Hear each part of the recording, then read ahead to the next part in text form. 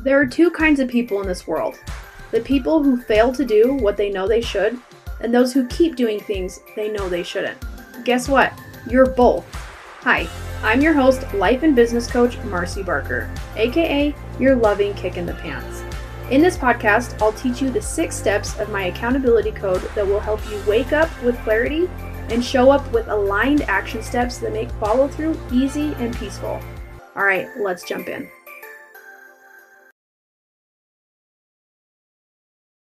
Hello, my beautiful people. Today I have got some really cool things for you. And I was listening to the podcast last week about how I introduced Boss Minded, and I told you guys that the website would be done in like a week. No, guess what? I finished it before that podcast was even released. So way to go, me. If you guys have not checked it out yet, I invite you to bossminded.com. It has all of the information you could possibly need. The retreats, the events, there's freebies on there. My book is going to be on there. And it's just the place to go if you need any information at all regarding the Boss Minded community. Or if you want to book a call with me, you can even access my calendar through that site as well. But today I was just going through my group. So the group is now called Boss Minded, a safe community for female founders to grow together. And this was really good because last week I posted a post that said the best advice I ever received was fill in the blank. And we tied it to business. So this is one of my clients who shared this. Her name is Laurie. She has not been on the podcast yet. And if she's listening to this, she's going to be like, I know, I need to do it. She's been working on a lot of great stuff, but I loved what she posted. And so I said, I'm totally making a podcast episode out of this because I agree with it. And I can tell you that what she shares is so relevant in terms of messaging when you're reaching out to the right leads. And this is also really helpful if you're trying to find your next mentor or your coach, because you want somebody who is all in. So Laurie said, this wasn't advice I received on my business, but it has definitely made me see my business differently. This is something I heard just last week. And I'll ask Laurie later to see where the reference came from. But she said, there are 3 types of people in this world: those that are interested, those that are committed, and those that are obsessed.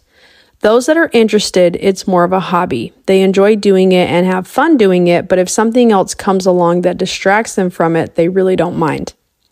Those that are committed will show up when they need to and do what they need to do, and they will meet the expectations of what they need, but they typically won't do more than that.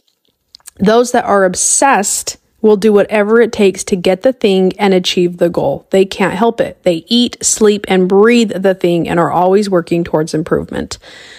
The ones who are obsessed are the ones who are really successful. And she said, finally, I begin to think about what I am really obsessed with in my life because it hasn't been my business. I've been interested in my business for years. And I love this because I think we all start out with being interested. We totally start out that way. And then committed is where we sign our name on the dotted line to invest in ourselves with time, money, energy. And then obsessed is like, nah, this is my thing. I want to be known for it. And I remember telling some of my clients that you have to be a broken record about your message. You absolutely have to be, because even in Boss Minded, the very first rule is to make an introduction post. So it's like, you have to tell us what you care about, who you are, what you want to be known for. And here's the kicker. I tell everybody, you need to make an introduction post at least every 6 months, because there's new people here. There's people who have forgotten about you, and there's things about you and your business that have changed, hopefully, and shifted to be even more congruent with what you want to teach. So being obsessed, Grant Cardone also has a book called Be Obsessed or Be Average. And this really speaks to me because I am the kind of person who is into extremes. I'm very black and white. Words matter to me, and I take a lot of things at face value initially. And then I give myself permission to say, okay, there is some gray area here, but if you believe something, then you should do it. And when I talk about this and being a black and white person, one of the things that comes to my mind initially was when I was like 15, maybe, probably even younger, I refereed soccer, and soccer was my main sport. And when you are put in a position to follow the rules and to call out people who are not following the rules, you have to be really good with knowing what the rules are and holding that line.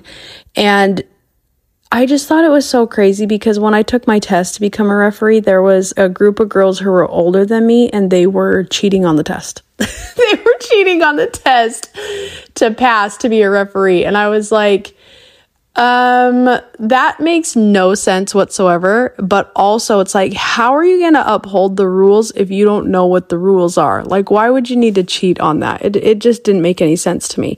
But I found myself becoming obsessed with like, you said this, so that's what it needs to be, or this is what it is, so that's what we have to uphold. Hey listeners, the message of waking up and showing up is yours for the taking. In fact, it's free. I've recorded my entire audiobook and I'd love for you to consume it between episodes. Head to marcybarker.com to get instant access to the accountability code Wake Up and Show Up. All right, let's jump back in. And when it comes to business and business growth, I think that you do have to define what your lines are and what your boundaries are, even when it comes to finding the ideal client. Because if you're willing to help everybody or anybody, it's going to be really hard for you to uphold what you want to be obsessed with. Because if, for example, when I switched from personal training and nutrition to life and business, I had to tell my clients, like, I can help you grow your business and I can help you get organized with your life and your calendar and your productivity, but we're not talking about losing weight. We're not talking about meal prepping, and we're not talking about hormones. I just don't do that anymore. And because I decided to be obsessed with accountability and my process of the accountability code, that's exactly how I continue to help people. I even had a past client. We're really good friends, but I say past client because I helped her create her programs and sell her programs and nail down her ideal client. And she messaged me the other day and said, how about this idea that you contract me to help your clients do XYZ? And I just right off the bat had to say, that's not going to work because my obsession is the accountability code. So if I try to coach towards any other framework or objective, then I'm going to get lost and I'm just not going to be effective anymore. And when it comes to being obsessed, I think that you really got to find out what that is for you, because it is totally fine to be interested in things and it's great to be committed to something.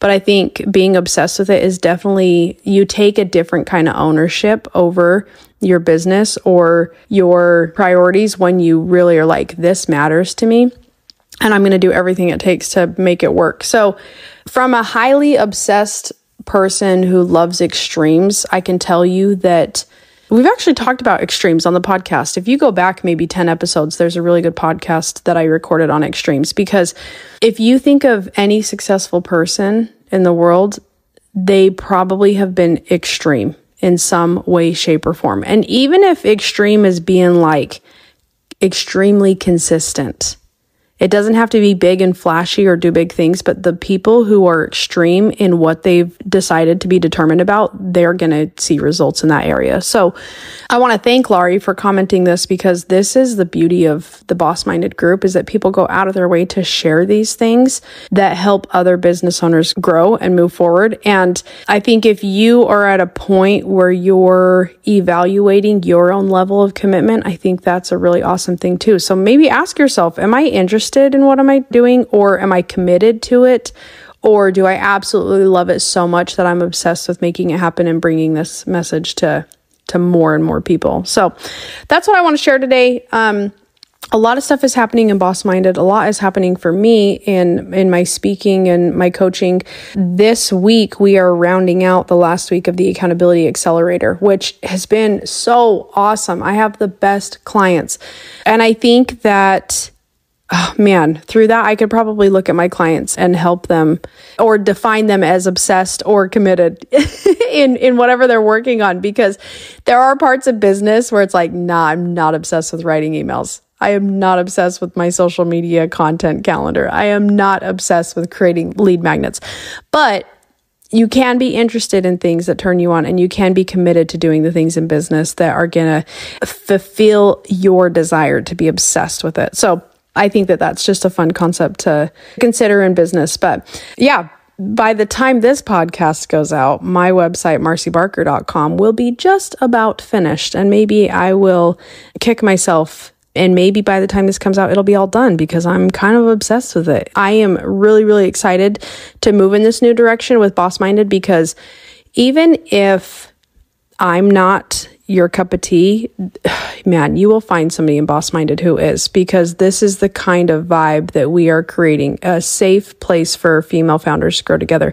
Whether you are interested in your business, or you're committed to your business, or you're obsessed with your business, there is a place for you, and we're going to support you no matter what that level is. So I just want to thank you for being a part of your loving kick in the pants and for taking the time to listen to a podcast. I hope more than anything that each time you listen to this podcast, you're like, I'm excited. I'm excited to take action, and I'm going to go and do the thing because I do care and I do want to be accountable. And I just keep getting these feelings that I need to do it, because waking up and showing up is all about paying attention to those nudges and then physically being able to follow through and carry out that desired expectation. So if you need any help with this, you know me, I'm more than happy to get on the phone and we can chat about what your next goals are.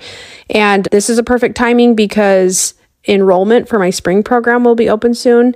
And my Wake Up and Show Mastermind is opening next month. So if you feel like, hey, I'm ready to be obsessed with some hand-holding and a loving kick in the pants, then the timing just might be perfect for you. So, all right, we'll see you guys next week for another episode of Your Loving Kick in the Pants. Hey friends, I want to thank you for listening to this episode of Your Loving Kick in the Pants.